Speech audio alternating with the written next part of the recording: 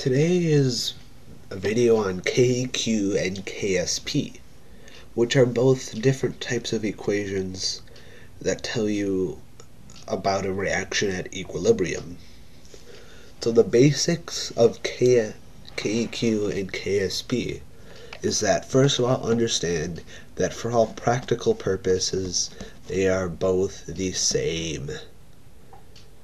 Now, there's probably some technical reason that they're different, but most likely they're the same.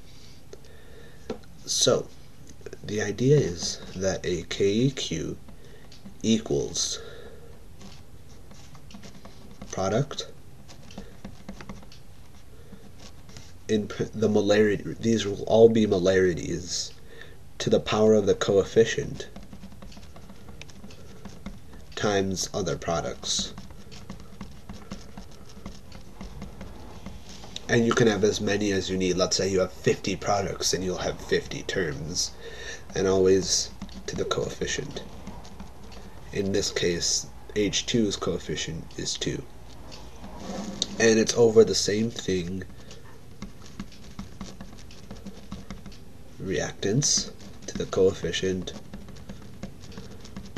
that should be 2 F's, etc. So you can see how this gets put into play. KQ, let's say that we're going to use our favorite equation.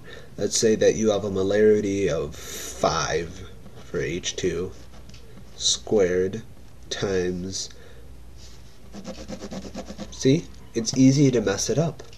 Let's say you have a molarity of 5 for H2, let's start this over, times a molarity of 4 for O2.